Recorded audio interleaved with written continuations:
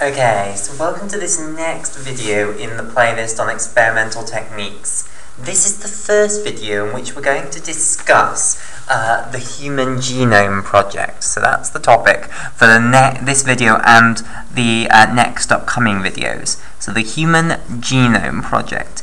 And in this video we're specifically going to look at genome libraries. So we're going to start the story of what happened in the Human Genome Project. We're going to start by looking at genome libraries. Then we'll look at the way in which the genome was actually sequenced in the Human Genome Project, which is basically they used the Sanger method, a method invented by the scientist Sanger in the 1970s. They used this method, a slightly modified version of the original version, but essentially the same thing. And it took ages, basically. This was a project that was started in 1990 and was finally completed in 2003. So it took 13 years. Now, what were they actually trying to do? They were trying to sequence the entire human genome.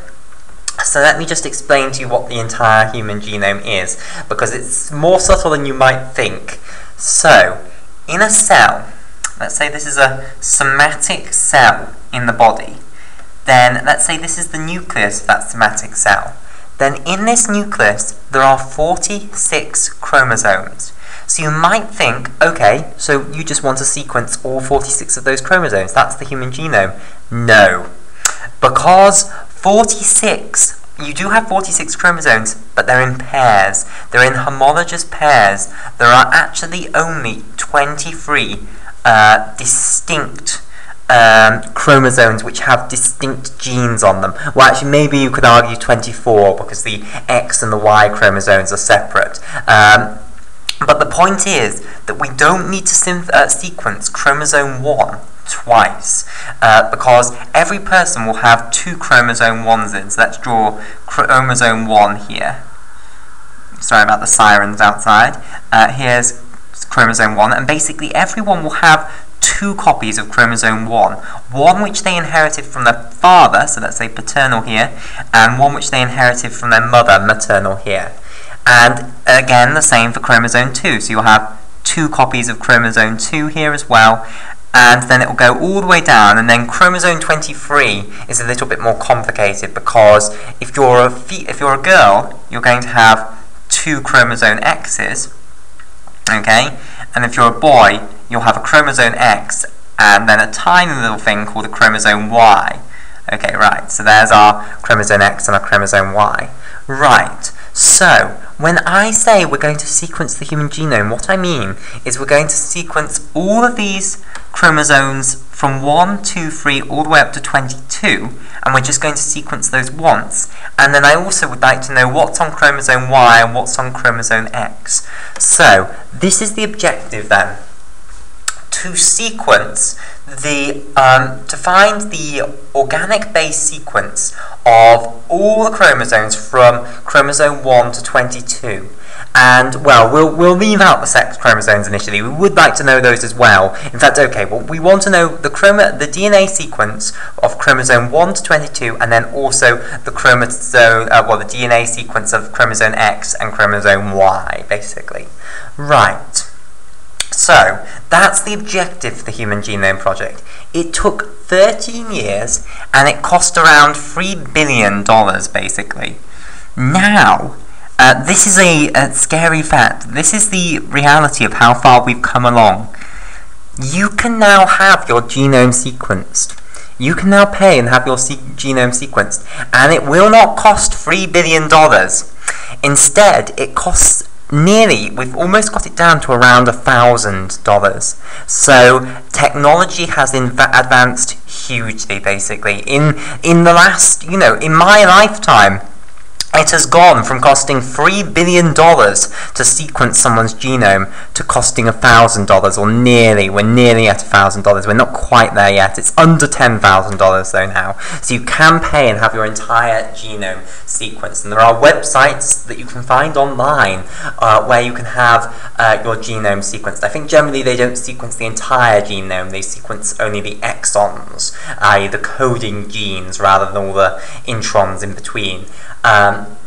And it's quite scary because there's very little regulation on these sorts of sites, and they will send you your exome back. They will send you your sequenced exons back, and they will also tell you what diseases you're likely to die of in this. And it's quite scary that there's no modulation on this at all, and I wouldn't advise that you go and have this done unless you want to turn into a hypochondriac. Okay, so the Human Genome Project then. Why did it take $3 billion? Why now can we do it for $1,000? So, in order to understand that question, what has changed basically, we need to look at how the Human Genome Project worked. What did they do? So we're going to firstly discuss genome libraries, which is something, an essential part of the Human Genome Project. We're then going to discuss the way they actually sequenced the DNA, so Sanger sequencing or capillary sequencing, whatever you want to call it. And then we're going to discuss new generation sequencing, which is the new way in which we actually sequence genomes, and the reason we can now do it for under $10,000 and approaching $1,000. Okay. Right, so firstly, we often, instead of doing it, firstly we need to get the DNA we want to sequence. So often the way that they do it, in order to avoid the degeneracy, i.e. the 2 chromosome 1s, the 2 chromosome 2s, what a good starting point would be is to get a sperm cell. Okay, so let's say we have a sperm cell here. So this would be a good starting point. So let's say this is a sperm cell. And basically the sperm has a nucleus which only contains 1 copy of each chromosome. So it only contains 23 chromosomes. But basically the sperm is what is known as haploid. And indeed the egg cell will also be haploid. Whereas normal somatic cells of the body are what are known as diploid, which means that they have 2 copies, die for 2 copies of each homologous chromosome. Okay? So, a good starting point to get rid of this degeneracy, to get rid of the fact that we have 2 copies of each homologous chromosome, would be to use a sperm cell. Now, sperm cells are going to have a single copy of all the chromosomes from 1 to 22, and then what's the 23rd chromosome going to be? It's going to be either X or Y. So if we get different sperm cells, basically, these sperm cells will either have an X chromosome in, or they'll have a Y chromosome in. So by sampling different sperm cells, we can also get our hands on both the X and the Y chromosome. Okay, so firstly what we need to do then is extract the DNA from this sperm cell. And for the basis of this video, let's just say that this sperm cell happened to have the X chromosome. So the X chromosome is massive compared to the Y chromosome. So we'll start off with that one. So we'll focus our attention on X and we'll sequence Y later, okay? So we'll go for trying to sequence all the chromosomes from 1 to 22 and also the X chromosome. Right. Okay, so firstly what we need to do is get our DNA out the cell. So now what we have is chromosome 1 here, then we'll have chromosome 2, so I'll label these 1, 2, and then it goes all the way down to X chromosome, or chromosome 23 if you want to call it that. So we've got all of these chromosomes now, we've extracted them from our sperm cell. What do we do now? Do we just begin the Sanger sequencing method on these chromosomes? Well, it might seem like an idea. The problem is Sanger sequencing is not going to work on these massive great chromosomes. And I should actually say, the number of base pairs that you have overall in this massive great 23 chromosomes, you will have 3 billion base pairs, 3 billion organic bases in all of these 23 chromosomes. That's approximately how many you had. So it cost $1 a base pair, the Human Genome Project, effectively. 3 billion base pairs. Okay, so that really emphasizes, you know, that if you divide that by 23, and they're not evenly distributed, chromosome 1 is massive compared to some of the others, so it will have much more than 3 billion divided by 23, whatever that number is, base pairs. But the point is, these chromosomes are massive. They're over 100 million base pairs long, some of them. You can't sequence an 100 base pair DNA strand, basically. So what has to happen is you have to break up the DNA strand. Okay, so that's the first thing that you do. You chop it up into loads of pieces. So you release restriction endonucleases on your DNA. Okay, so let me explain to you what a restriction endonuclease is. So a restriction endonuclease is an enzyme capable of cutting DNA. Any sort of enzyme with nuclease on the end here means that it's going to cut DNA. Let me just explain to you then what an endonuclease is. So in order to explain what an endonuclease is, let me just draw a bit of DNA here. So, just to revise the structure of DNA, because we're going to need this a lot later. Here is the phospholipid backbone. So we've got a phosphate group, which I'm just denoting as a circle, and then a ribose sugar, which I'm denoting as a pentagon. Then you'll have another phosphate group coming off the third carbon of this ribose, and I should probably denote the fifth carbon of ribose by putting a corner in, which I didn't do for this one, but never mind. Okay, and then it will continue on like this. Right, and then each of these riboses off the first carbon will have some organic base. So let's say this was adenine, and this was cytosine over here. Right, okay, so basically, maybe I should have, let's say it goes on and on, basically. It's right in the middle. Okay, so basically, restriction endonuclease is endonuclease. What does endonuclease mean? It means it can cut this bond between the hydroxyl group of the third carbon and the phosphate group, basically. So it can cut this bond, and it doesn't just do it on the edge of DNA. So let me explain what I mean by that. I'll have to draw some pictures where I'm just drawing lines like this.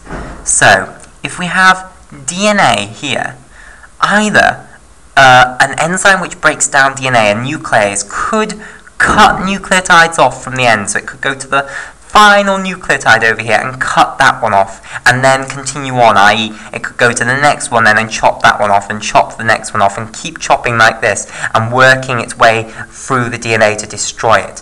That would be what's known as an exonuclease. If you cut off the externalmost nucleotide, then you are what are known as an exonuclease. Whereas an endonuclease basically will come along to a DNA strand and it will cut this bond between the phosphate group and the third carbon, but it will do it in mid-strand basically. It doesn't just chop this bond off at the right end and then release the nucleotide like an exonuclease.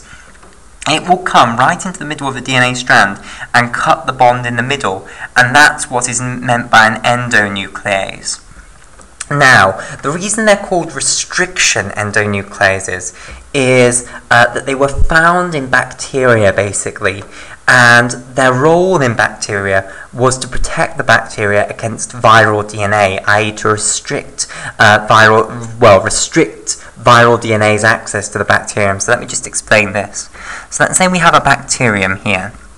And for the basis of this, we can think of Escherichia coli as an example of a bacterium. So this is an Escherichia coli bacterium.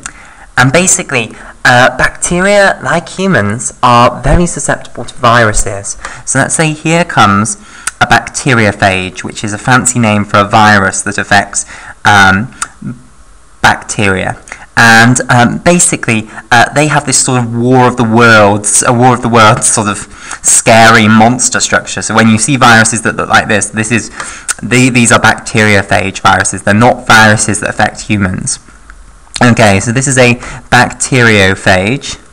Okay, and basically what it does is when it's going to infect the Escherichia coli, it will inject its viral DNA into the E. coli cell. And usually what would happen is that viral DNA is then transcribed and translated, and the bacterium then produces loads of the viral proteins. For instance, it will produce proteins that will make more virus particles.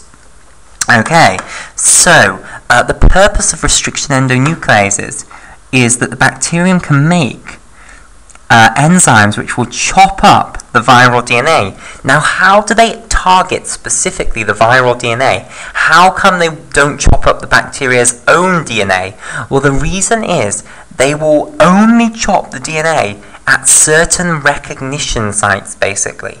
And these recognition sites will be sites that are specifically not included in the bacteria's own DNA. So the bacteria will know that it never uses this certain combination of organic bases, and it will make up, it doesn't know this and it doesn't make up, but natural selection means that only a bacterium that makes an enzyme that is selective for recognition sites that are not found in the bacteria's own DNA will survive, basically. So these restriction endonucleases recognize sites, recognize sequences of organic bases that aren't found in the bacteria's own DNA and which are found in the viral DNA, and then start chopping it up. And if you chop up the DNA, it's no longer functional.